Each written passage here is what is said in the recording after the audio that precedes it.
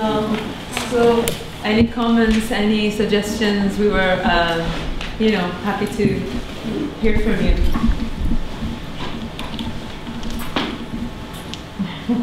Need to see them.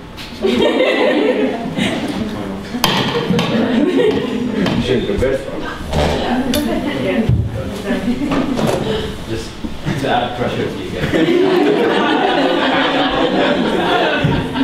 I have a very distinguished and many cameras. I would just I wanted to comment on like the universality of what you guys are doing, in the sense like what the projects that you guys were doing could be really transported anywhere in the world, which I think is so nice. And so the simplicity of it is like I think what's like so universally beautiful. Yeah. I did have a question though on the composition of the group, because I know in the beginning you mentioned a lot about the tensions that are in Bahrain, not only between the Shia Sunni, ethnically Bahraini Arabs, but also the sort of foreigner influence. And if I understand correctly, I'm assuming Bahrain has as big of an expatriate population as there is in the other Gulf countries, and they're probably very important to Bahrain economically and socially. So in that sense, like, has there been a discussion of sort of like interacting with that sort of group, or like is this like more of like a Bahrain, you know what I mean, like but like in terms of the group, like the diversity of communities in Bahrain, and whether if we communicate with them or not. Yeah, I mean, I think it started me and Neda at the beginning. We first wanted to gather a team in which you have diversity in it. So the diversity was actually one objective of forming the team in the beginning. So if you have a talk with all of us, you can see, like, for example, Wassan is from an area, Ali is from another area, so we try to actually take different areas, and not even the areas, because some of us are Shia, some of us are Sunni, some of us half and half, sushi. But then again, being Sunni or being Shia doesn't mean that if I'm Sunni and that I'm pro-government, or if someone is Shia that is anti-government.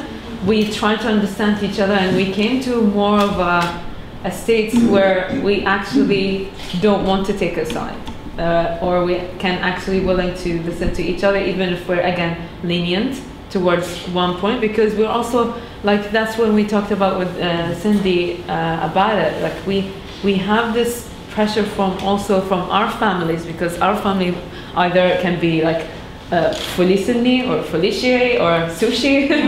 so we have this, again, we've been raised on something, but then again, how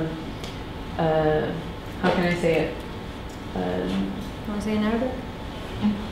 No.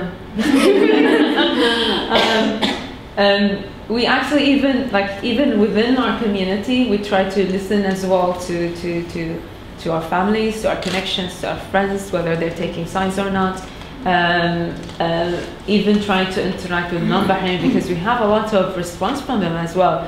Because when you see those events, we have lots of tourists, lots of non-Bahrainis, and they were actually intrigued to know what we're actually doing. And once they did, they were like, oh God, yes, we wanted to do something.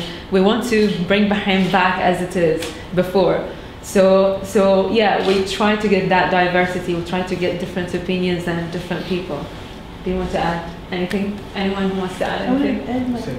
Well, yeah, I could say I'm a product of that diversity you're talking about. My mom is Filipino, my dad is Bahraini, so even Jay, I think. Yeah, Jay as well as like me. So yeah, we're quite diverse. You were saying that you felt that when the things opened up more in terms of the Sunni-Shia relationship, that it would also help in relation to the Filipinos and other quote-unquote foreigners. Can you say a little about that? About the discrimination. Pick one topic at random. Put me on the spot. Okay. Because at the 90s there was this like a trend where Bahrainis, because they can't afford marrying Bahraini women, because my house is very expensive, so they get to marry foreign women. Yeah. So it happened.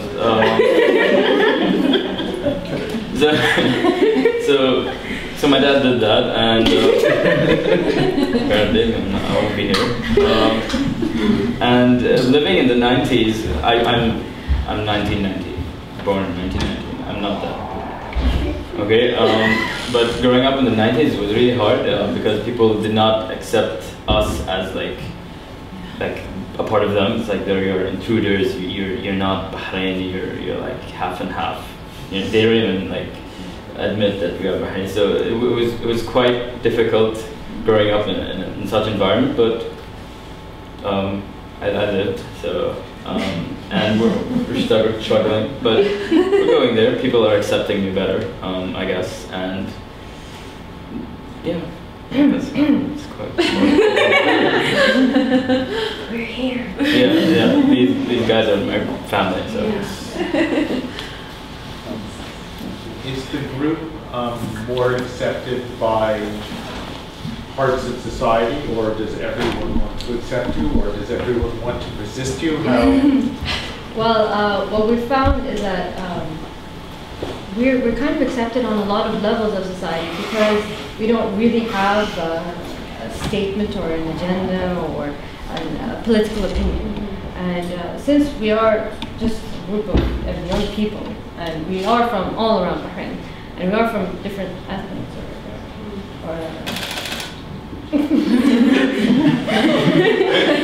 like I've said, like we mentioned before, we're quite diverse. So people tend to be quite friendly in Bahrain, and we have had support from different parts of the community. We've had support from also from the government, from the Bob market. From the Bob market, we had the Ministry of Foreign. Yeah, Ministry of Foreign Affairs. Right? He had visited our stall. He had taken pictures with us. And when we posted that on Instagram, I think overnight we had about 200 more followers. So we've had a lot of people just respond to us in the same way because they can kind of see that we're genuine, and the goals that we have are just to benefit Bahrain, no matter who you are, no matter where you're from, if you're from Bahrain or not. If you're here, you're with us, and we just want to have a society where people trust each other, and I think they see that. Yeah. Have you used social media at all? Yeah, I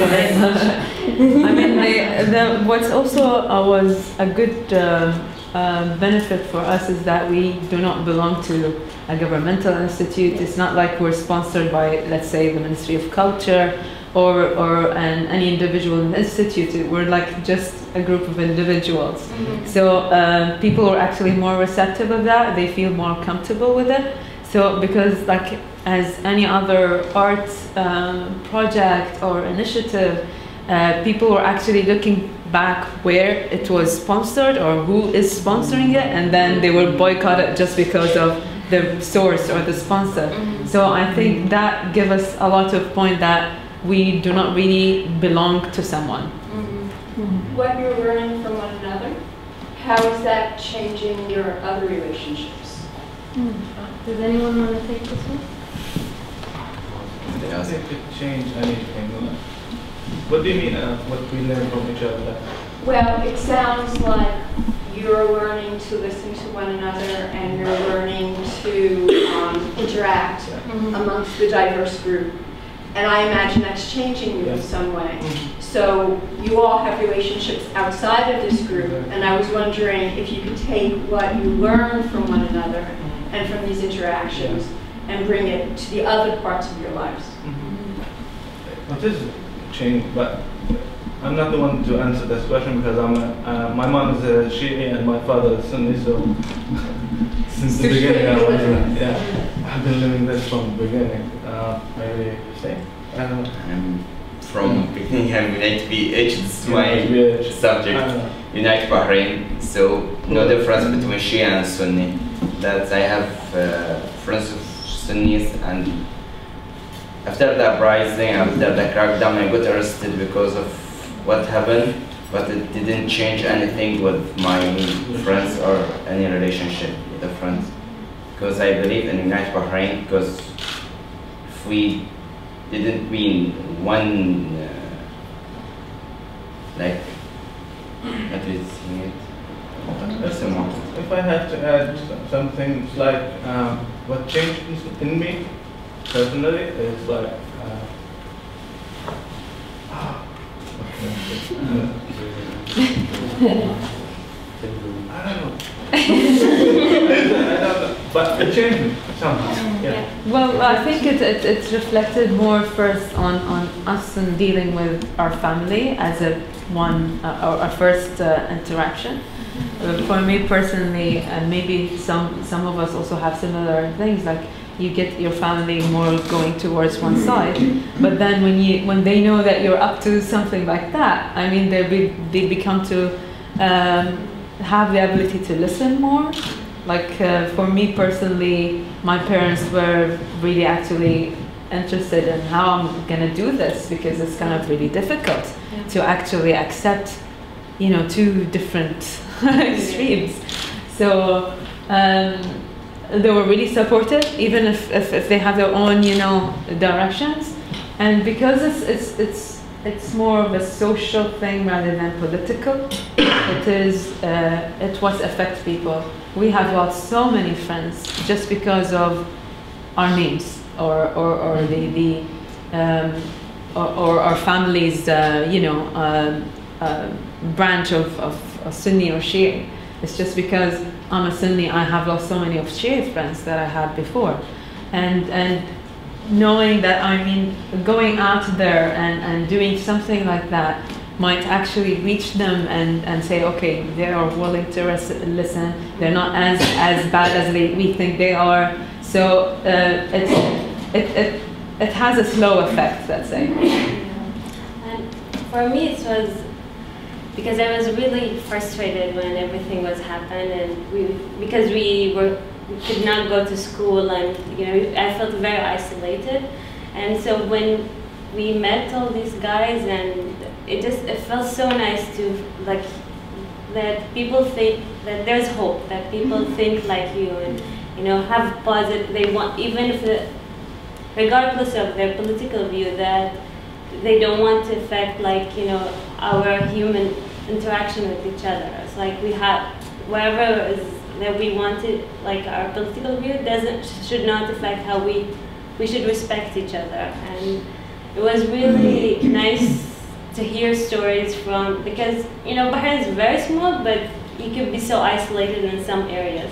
So to hear stories from different from different areas and different point of view, it was really, I don't know how to say it, pure or fresh air, I guess. And yeah, and I got to meet new friends, which was really great, and also like, you know, even not as an artist, I feel like I grow, and I learned so many new skills just by, I don't know, it was really a great experience, and they are like my family, so it's a great experience.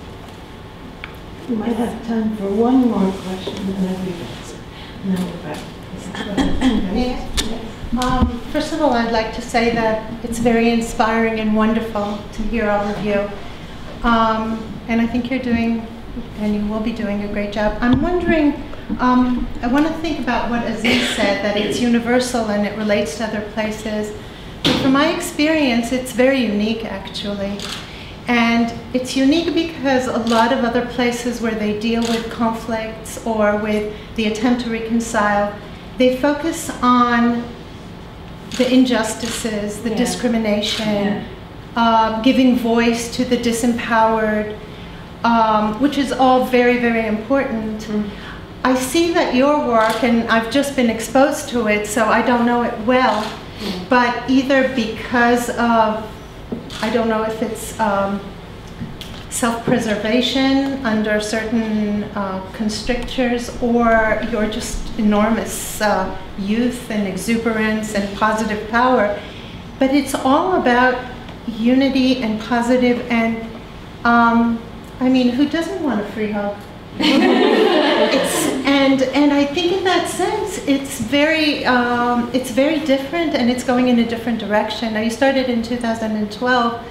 I don't know, of course, as politicians, things think art is a marginal thing and flimsy and hugs and kisses and kumbaya, they call it here. That's what I learned. But and you want to make rigorous art, but you also might want to make serious political change. And are you going to continue in that positive vein, or don't you know? There's a question in there somewhere, I know. I'm so glad that someone pointed that at that, because we wanted to also mention that in a way.